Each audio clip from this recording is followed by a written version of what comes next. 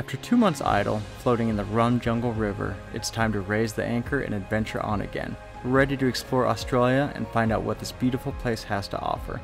This week, we're sailing to Fitzroy Island, where we clean Sylfias Hull before diving the incredibly lively Yongala Wreck by Magnetic Island.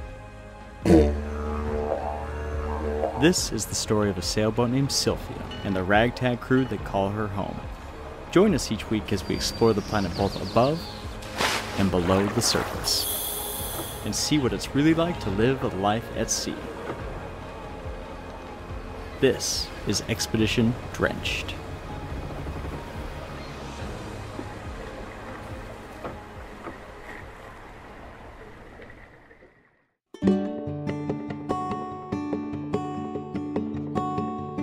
We have been working our booties off, and it is time to go adventuring. So today, we are setting out to head out to an island called Fitzroy Island, where we will clean Sylphia's bum, because we've been in this river for some time now, which creates just a big buildup of growth on our hull. So we're going to clean that up, and then we're going to make our way down to the Yongala Wreck and Magnetic Island. So have a kind of a fun week planned of adventuring.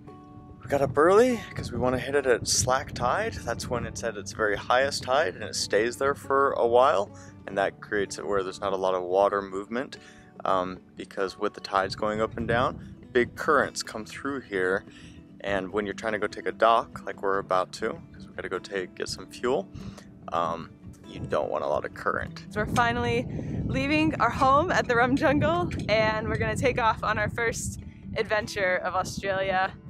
Kat's been here 3 weeks and she hasn't known anything other than this view. I'm excited to see how the ship actually goes in the water instead of just sitting here. Yeah.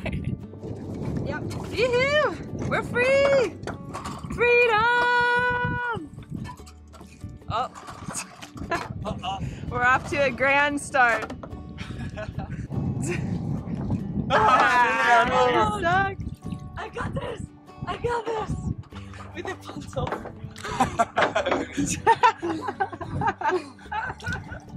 Goodbye, Rum Jungle. We'll see you in a week or 2 or 3. We're filling up all of our fuel, because I guess one good thing about Corona world is that fuel's cheap right now. So getting our petrol. You don't know, we have this petrol tank under our feet. Oh good. Under our feet right here. How many liters did we just take, bro? No, I don't know. We had like 450, something like that. 600? 600, yeah. Full. Yeah, full, yeah. All the tanks, all the cans, and the big dinghy. We are ready to go. And then we were filling up our diesel as well. Our tank is about 2,100 liters, and I think we're taking about a total of 1,200 liters. Yeah, we are. We're taking a break now because we're waiting for the tanks to level out. We have a port in the starboard tank. Alright, damage is $2,212.44 Australian. So How many liters of?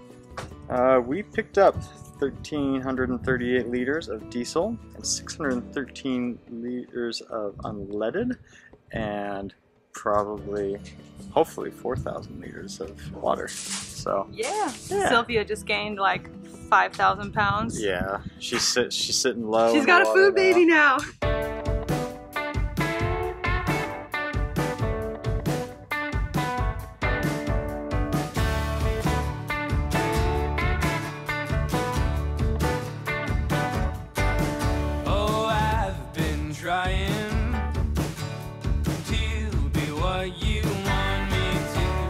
The sun is shining, and we're finally surrounded by beautiful turquoise water after about 2 months of looking at the dirty brown river water. And we're nearly there. We've just been motoring for maybe like 2 hours, and it's right around the corner here. And it's a marine reserve, so there's mooring balls, and it's going to be nice and easy to get in. Check it out, we're almost there. Someone brings me back to life. All night, just pretending everything's alright. Alright, alright, everybody's playing along. All night, all night, all night long.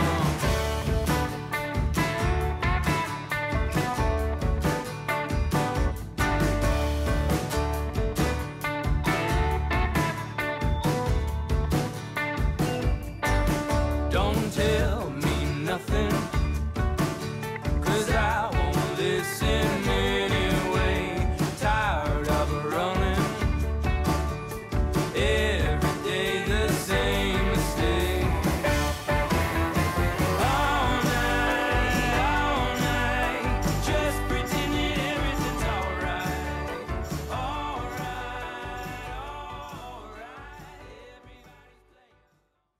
Well, we just arrived and we had to go to Townsville and we got a part to fix our compressor and it's working, so now we can fill tanks.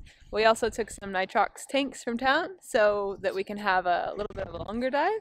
And where we're going is we're going to dive a wreck called the Yongala, and it's like probably the most famous wreck in Australia, and it's like over 100 meters long and it's about 30 meters deep and it looks very cool, and we haven't been diving in a very long time, so we're all very excited. Yeah, I've dove it twice, and it's just incredible. So it's a ferry that sank over 100 years ago, and it's like out in the middle of nowhere. It's halfway between the reef and land, so it's just in the middle of sand. So all this like life just flocks to it, and it's really great spot for like big fish to hunt, and also to get cleaned by little cleaning fish. So it's literally like you're swimming around this wreck and you're getting run over by fish, and like everywhere you look there's action. It's just the most overwhelming dive you've ever experienced.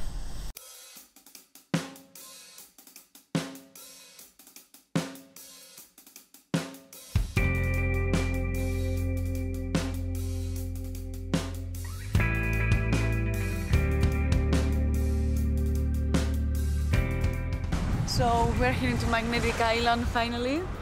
A little bit of freedom, a little bit of sea, salty hair again, and it feels just mind-blowing. I felt like we were going to be in quarantine way longer than we actually are, and it feels refreshing. It feels super refreshing. I just can smell the ocean, and that's great.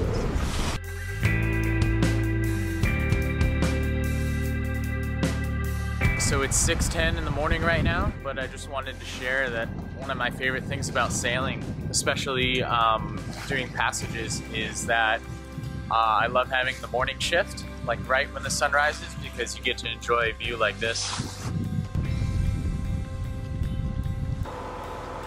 There we are, about 5 hours away from pulling into this harbor here on Magnetic Island.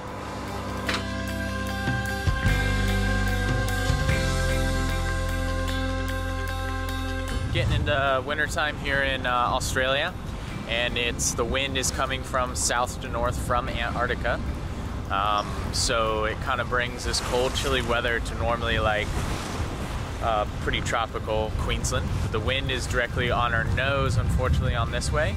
So we've had to motor for about 25 hours or so far.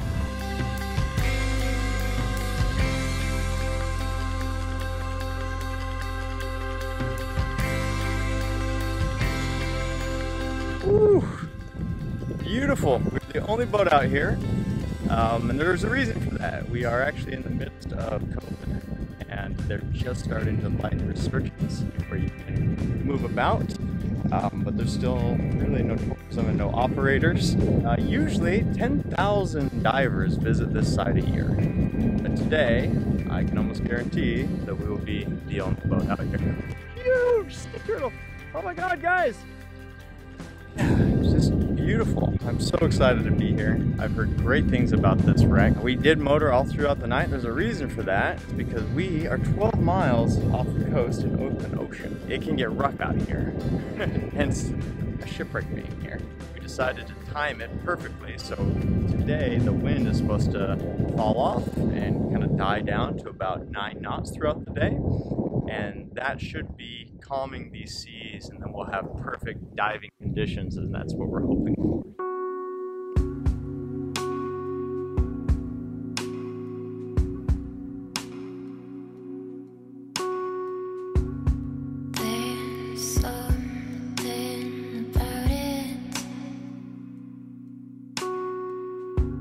Fix it, you can't be without it.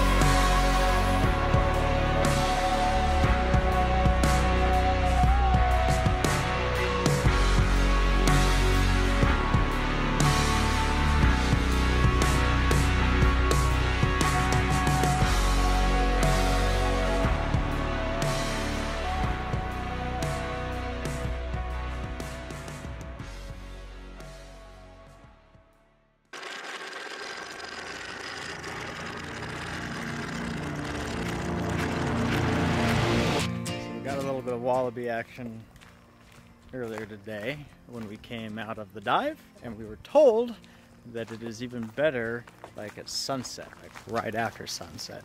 So we've come at peak wallaby time. These are rock wallabies, not to be confused with normal wallabies, and the difference is these ones like rocks. I'm just joking. That's all I got. These ones have the word rock. These ones have the word. Yeah, that's all I got.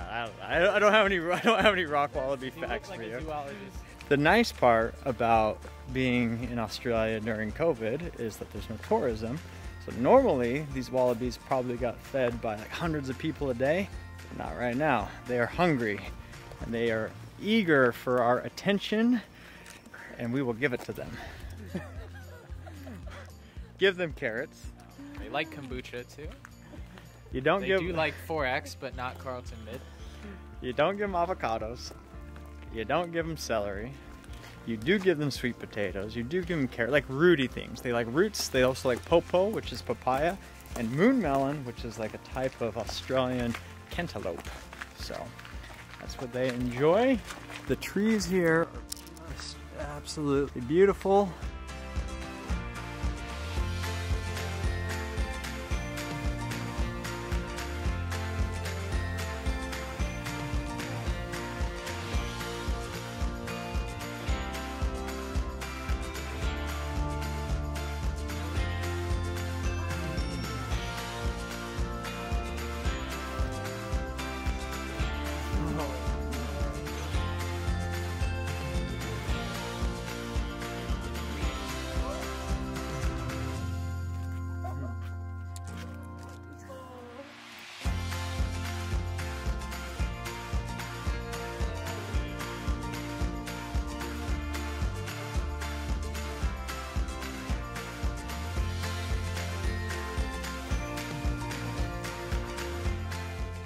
Next time on Expedition Drenched, we'll search for koalas and invite some welcome guests on board. I don't know how to vlog again. Ah!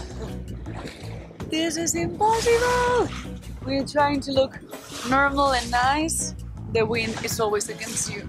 I was just filming right here, and Nate opened up the little hatch from the back cabin and grabbed my leg and just scared the shit out of me.